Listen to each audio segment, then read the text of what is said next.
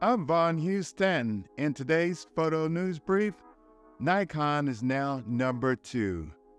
Nikon has just released firmware updates for mirrorless cameras not named Z9 or Z8.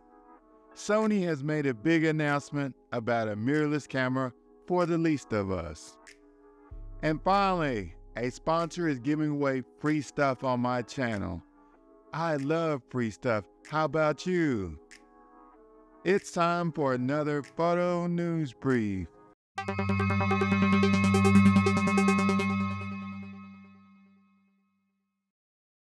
Are you like me and like to collect photography equipment that you don't really need? Do you have mystery boxes dropped at your front door that you sneak into the house? Then you will love my sponsor, me. I'm giving away free stuff like this Nikon D5000 for my channel for making it to 1,000 subscribers. If you're a subscriber, it's time I paid you back for watching my videos about photography and stuff. I will leave the link in the descriptions below so that you can have the chance to win some cool prizes like this camera. If you've been watching sales reports, Nikon with the Z8 is chipping away at Canon and Sony's market share. But it's Nikon's Z mount lenses that are helping the company rise from single-digit shares to double-digit shares in the interchangeable lens market. According to BCN Rankings, Nikon Z mount lenses were in 5th place in June of last year in market share. As of June of 2023, Nikon is in 2nd place. I wonder what happened to increase Nikon market shares. Go to the link above. Now, this ranking is based on cumulative Z mount lens sales from Nikon, Tamron, Sigma, and other third-party retailers. Nikon, by playing it friendly with other lens makers, has given consumers more budget-friendly options. Look at the chart. Charts don't lie. I will leave a link in the descriptions below if you would like to read the full article on Nikon's rise to number 2. While I'm talking about Z mount lenses, let's discuss the rumored Nikkor Z 35mm f1.2s lens. According to Nikon rumors, it will be announced in August or September.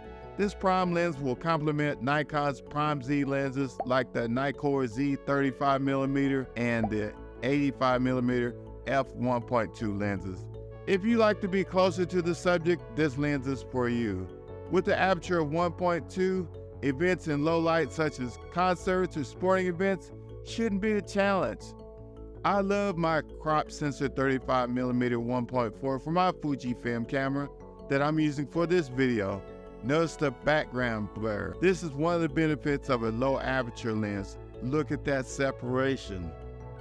Imagine the possibilities for your photography or cinematic needs with a full frame lens like that Nikkor Z 35mm f1.2s lens. I can't wait until it hits the shelves. In other Nikon news, Nikon has released firmware updates for the Nikon Z6 II, the Z7 II, and the Z6 and the Z7 mirrorless cameras. Version 1.6 for the Z6 II and the Z7 II. These are minor updates. They fixed the following. If you go into the custom setting menus, they've added the always on when not in use option. It's in custom setting D9. They've added D10 warm display colors.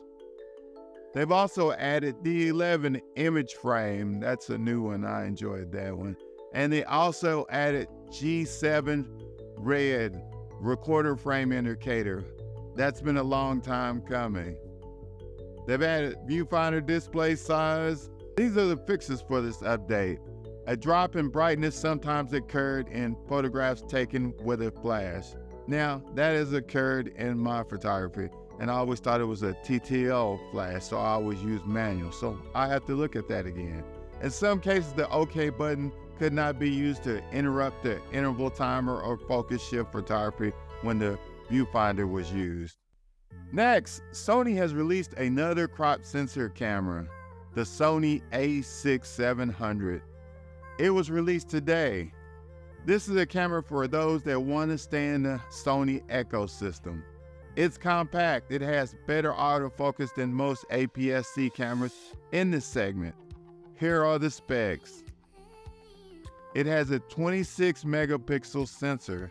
Most people thought it might have a 30, but it only has a 26. That'll help in low light maybe. Video 4K 60p, 4K 120p max with a 1.6 crop. Autofocus points are 759 points with a hybrid phase contrast detection. The LCD is 3 inches. 1 million dots. The viewfinder is 236 million dots, OLED EVF. Only one memory card, just one. This is the budget camera. It has Wi-Fi and Bluetooth connectivity, burst speed 11 frames per second in mechanical shutter. It only weighs 493 grams, which makes it very compact, or 17.4 ounces. Now we'll do a quick rundown of the pros and cons because there are other videos out there that can go into more detail. These are the pros. It has an impressive AI-powered autofocus. It has the same Bionic XR processor seen on the Sony ZV-E1 and the Sony A7R5.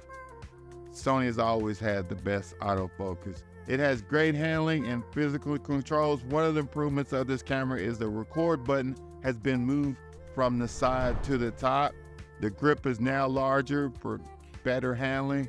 It has a solid battery life, and this camera is very vlog friendly due to the size and weight. One day I might decide to vlog, but I don't vlog because I think my head's too big. Phobia. It has a long list of lenses available for Sony cameras. Sony is #1 in interchangeable lenses, by the way. And this camera costs $1,400, just like the 6600 did. Now the cons. The menu system is complex for beginners, which most Sony cameras tend to be. The IBIS is not the best for video. Please remember, this is a budget camera. It has a heavy 1.6 crop on 4K 120p slow-mo, and noise creeps in at an ISO of 6400. As you know, this is the crop sensor or APS-C sensor, and they have problems at higher ISOs. So tell me what you think about this latest entry from Sony, the a6700.